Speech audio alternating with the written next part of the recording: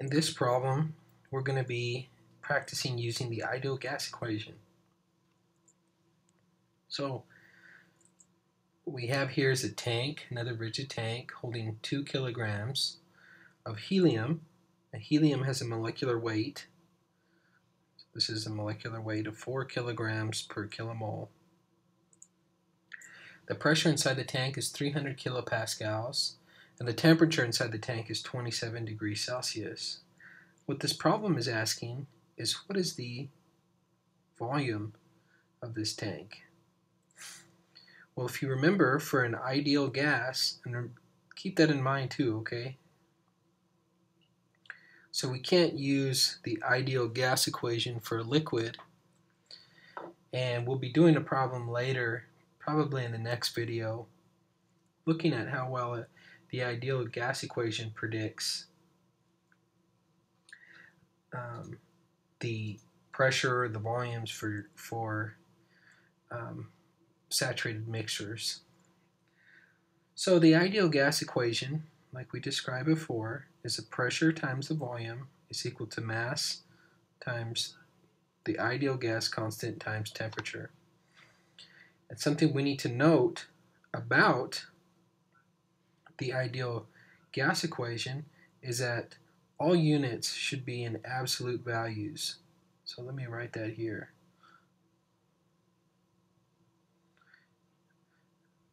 The reason I point that out is because a lot of times in class, students will not take the units of these into account, and they'll use, for example, instead of using Kelvin, in the equation, they'll use degrees Celsius. And it's important to make the distinction that we use these absolute value of the units. So let me go ahead and plug in these values. So pressure, remember we're going to use 300 kilopascals, 300,000 pascals, times volume is equal to the mass, 2 kilograms, times the ideal gas constant. I'm going to just leave it as R, and we'll solve that separately, times temperature. So again, we need to use absolute units, so we're going to do 27 plus 273. Now I left this kind of blank here for the calculation of the ideal gas constant, because what we're going to do is we're going to calculate the ideal gas constant, and the ideal gas constant really depends on the gas that we're using, okay? So if we're talking about air, the ideal gas constant for air is going to be different for helium. The ideal gas constant for nitrogen is going to be a little bit different than it is for air. So when we talk about different types of gases, each gas has its own corresponding ideal gas constant. So here, the ideal gas constant is the universal gas constant divided by the molecular weight. Now the universal gas constant is always the same. So this one changes depending on the gas. So this depends on gas.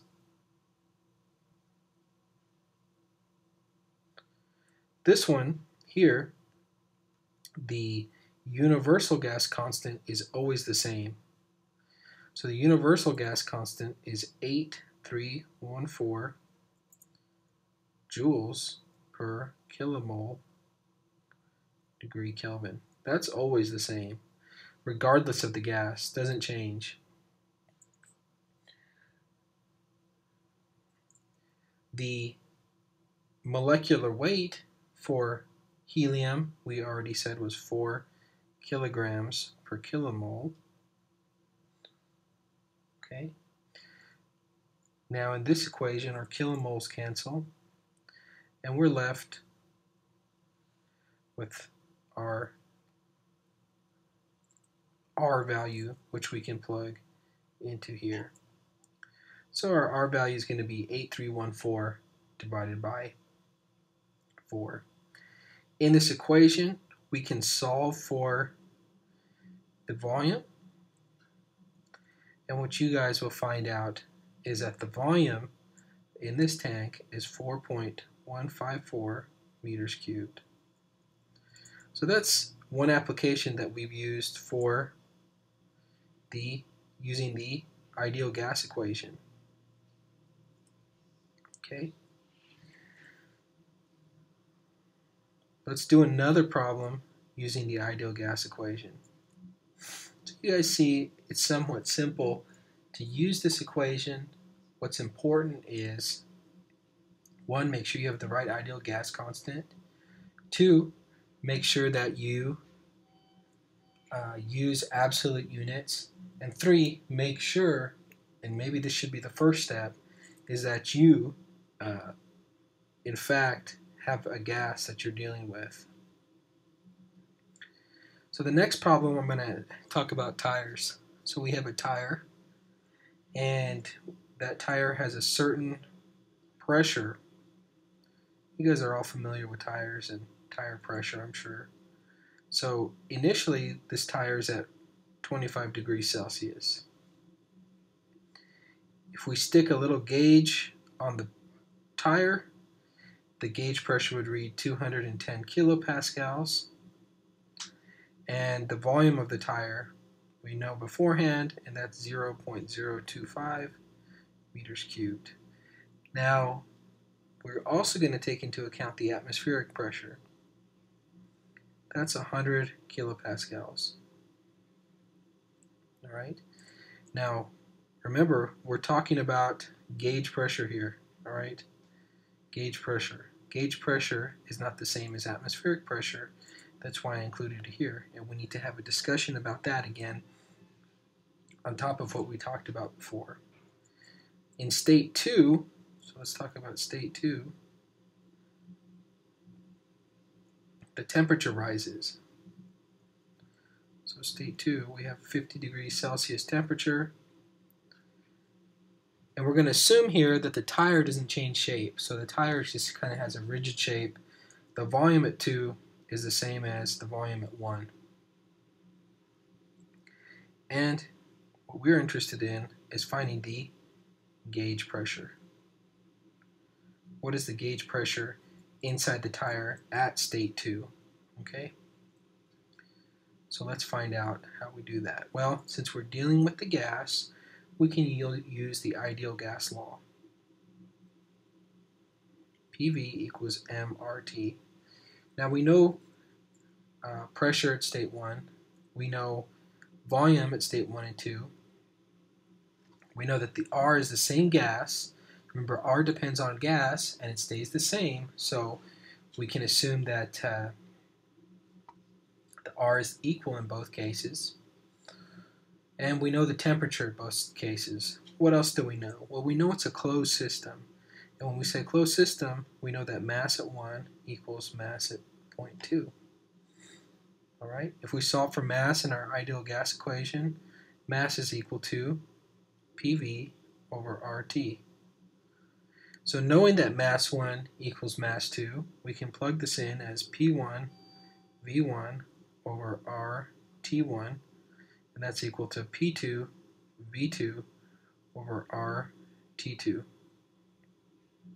So the R values cancel out because they are the same. It's the same gas. The volume we assume is the same, so we can assume those cancel also.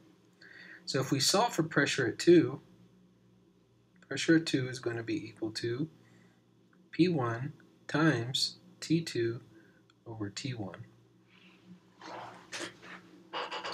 And this is important. Remember, we always want to use our absolute units. Okay? So pressure at 1 is going to be an absolute value, an absolute case. So let's go ahead and prescribe an absolute value to it. So this is going to be 210,000. And remember, just as a side note, let me emphasize this as a side note.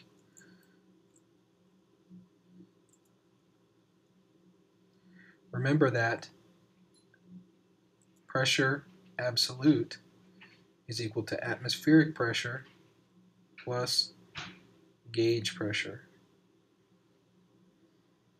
So absolute pressure here in our ideal gas equation is going to be the atmospheric pressure, which we said was 100 kilopascals, plus the gauge pressure, 210 kilopascals. Now let me write this over here. So this is 210,000 plus 100,000. This is times T2, which is 50 plus 273. Remember, I'm using absolute units, converting it to degrees or to Kelvin. And T1 is 25 plus 273. Okay? So solving for P2, we would get 336,000, or I'm going to write this as 336 kilopascals. Remember, this is absolute. So if we want to know what the gauge pressure is, we would subtract the atmospheric pressure, and we would have a value of, and this is gauge pressure, a value of 236 kilopascals. What's the pressure difference between the two cases for this temperature rise?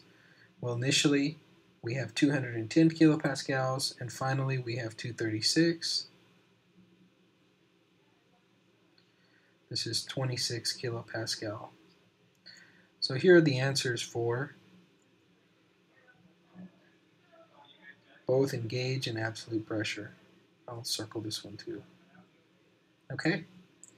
So those problems are simple enough. Let's go ahead and just do one more. Let me turn the page here.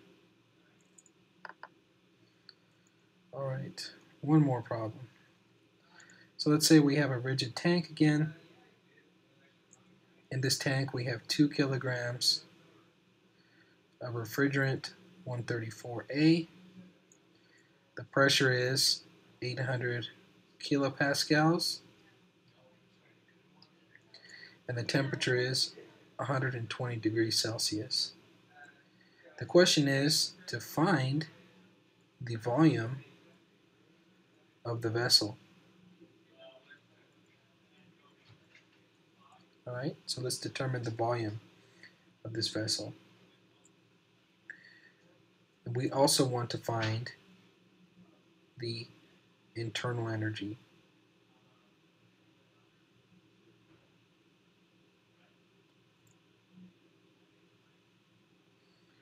Okay, so let's look at, and remember, now we're going to have to think about, we're changing gears a little bit. So this is,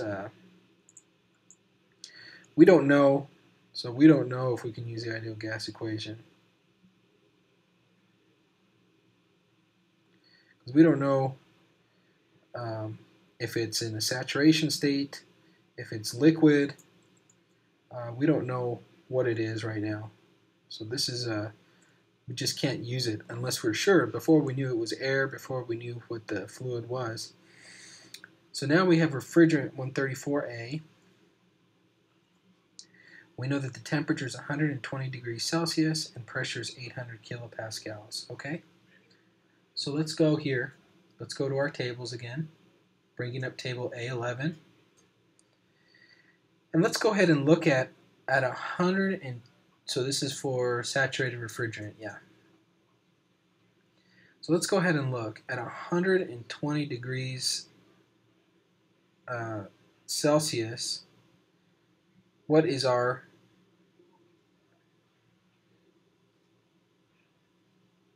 saturation pressure? So you guys see here on the chart for refrigerant that even if we had 3.9 or 4 megapascals of pressure and the temperature was 100 degrees Celsius, we would have a superheated vapor. So if it was above 100 degrees Celsius, even with a very high pressure, we would have still a superheated vapor. Okay? So, and maybe I can illustrate this. a little bit for you guys too. So let's see. So here we have the T, our TV diagram. All right. So let's say that our current pressure is 800 kilopascals.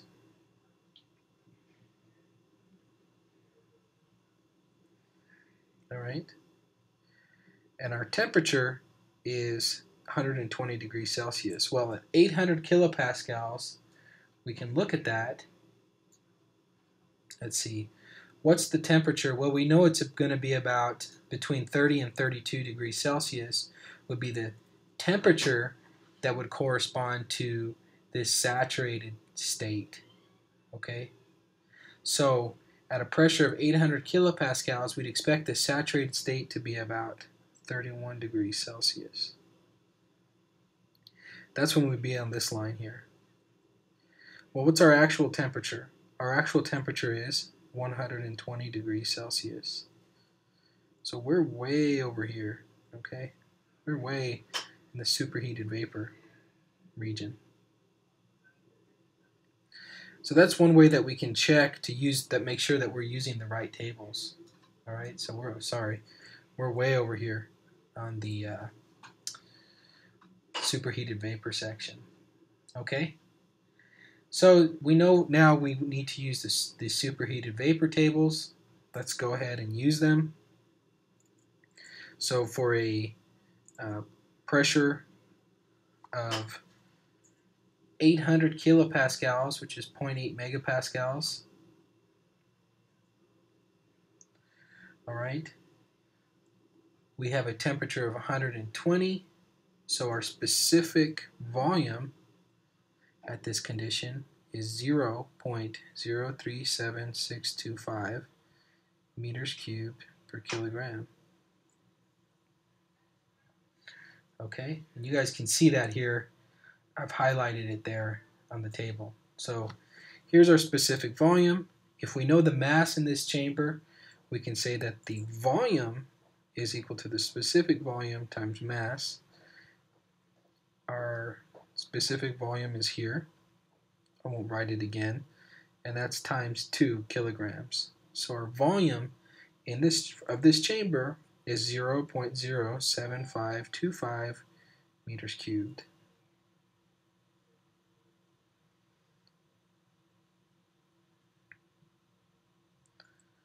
Okay. Let's also find the total internal energy of this system. So the total internal energy, we can find the specific value, which is per unit mass for the same condition. Let's see what column this corresponds to. It's the second column here. At 120 degrees Celsius, at 800 kilopascals, it's 327.87 kilojoules per kilogram. Well, to get the total internal energy, we would have to multiply our specific internal energy times the mass, and our total internal energy here would be 655.7 kilojoules. So that is how we would solve that problem. And I need to move this out of the way so you guys can see. So there are your answers for this problem. I hope you can review them. This lecture went a little bit long, but I plan to do one more problem set for Chapter 4, and then we'll start talking about some other things from Chapter 5.